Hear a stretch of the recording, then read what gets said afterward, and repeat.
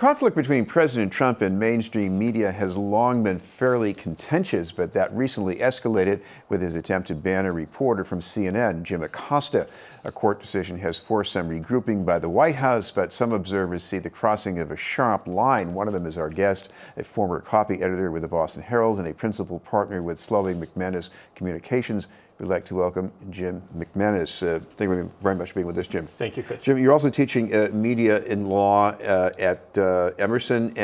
What are you hearing from your students about this? That's right. They're very troubled by the attacks on reporters that are coming from the White House, the enemies of the people rhetoric, and the banning reporters from covering certain White House events, press briefings, things like that. That's not the usual state of affairs for American reporters to be faced with. Now, you and I both have probably been at a lot of events where you get a horde of reporters trying to split up a limited amount of access to some public figure.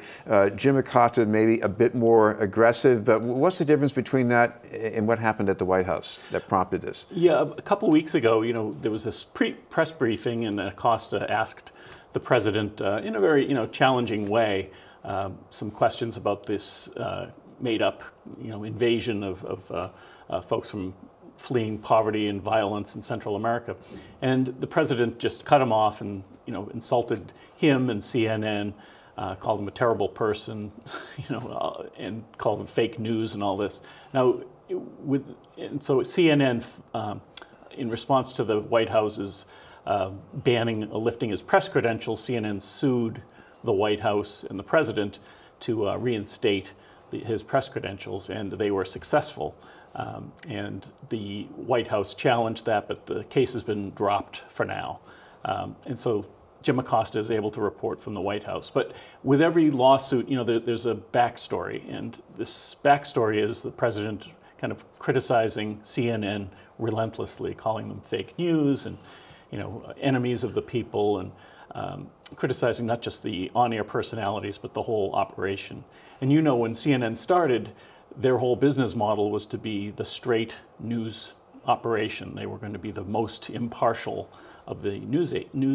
Neutral to a fault, maybe. Exactly, right. And I think they've done a pretty good job of that. And so, for the president's strategy to be to undermine the most neutral news organization, that's intentional, I think. And he is, to his credit, he has said to reporters, I'm going to criticize you so that when you criticize me, people won't believe you. Now, the other wrinkle in the story was Acosta was reluctant to surrender the mic when Trump wanted it to be handed off to somebody else. And there were conflicting versions of what happened with that. Can you break that down?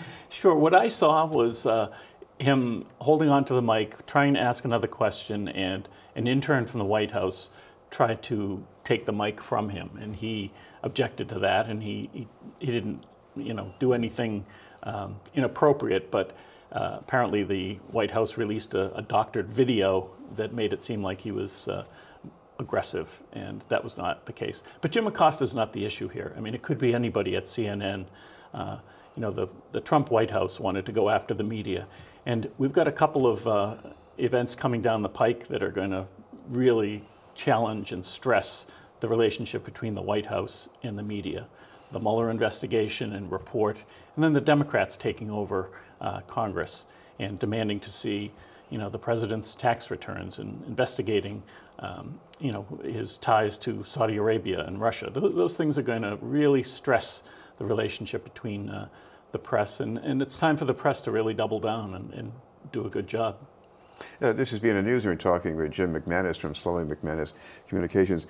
Jim, how does or how do the media respond to this if they see it as a serious threat? Well, I think going to court was the right thing to do, and they were CNN was able to rally the troops. A lot of news organizations, including Fox News, some of their competitors, joined them in standing up for the First Amendment. The ruling, I should say, was very narrow. The judge decided that because the White House did not afford the reporter due process before they took away his press credentials, that they had to give them back. It was not decided on a First Amendment grounds. So it was a narrowly decided case, and hopefully, the White House will not, kind of come back and try to take away somebody else's credentials. Although there have been 2 other instances where this White House has banned the press from reporting in retaliation for some critical coverage. One was Caitlin Collins from CNN. She was prevented from covering an event in 2017. And then there was a White House press briefing where, early on in the administration, where reporters from some of the major news outlets weren't allowed to cover a press briefing. Well, one response from the Trump administration is to think up a way to put more process into sort of curtailing access, coming up with these rules. If you violate any of these rules, you're out of here. What does that mean? Well, it's ironic. First impression is that it's ironic that the Trump administration is the arbiter of kind of decorum. The White House press briefing room is not a safe space for anybody. There's a lot of bullying. There's a lot of insults directed toward reporters, and so they're able to set the ground rules. I mean, the case law in this area is that holds that if there's limited access to a government facility, to government officials, the agency needs to create guidelines and needs to follow those guidelines. And so that's what's happening here. And so it may be the case that they're able to set these rules for reporters that they have to follow. They have to ask one question, and if they're deemed worthy of a follow-up, they'll be allowed to ask a follow-up question. If not, they have to sit down and keep their mouth shut.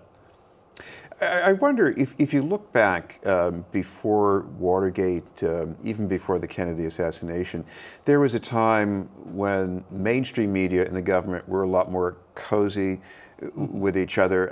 Do you think that the greater split over the years in between do you think that may have put the media in a more vulnerable position as far as support from the public?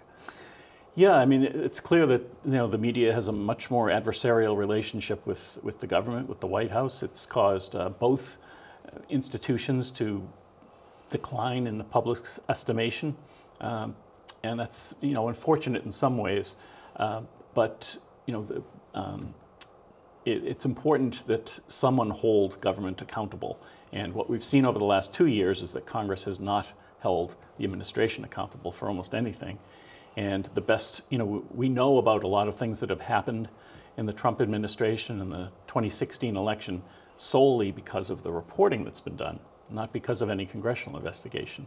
So it's important that reporters keep doing their job.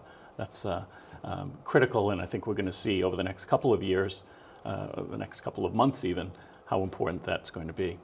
What do you think this means in the mind of a reporter? Because on one hand, you want to hold people accountable, but you're desperate to get a story, to get access. I mean, they're under a lot of pressure, aren't they? Sure, they are. Years ago, I had a White House press pass when I was a reporter in Washington, and I never used it because I felt that the information coming from the White House was so limited and canned. The best reporting that's done is done behind the scenes, in the coffee shops, in the restaurants, at the bars in Washington, poring over reports, digging through information. That's where you really find out what's going on.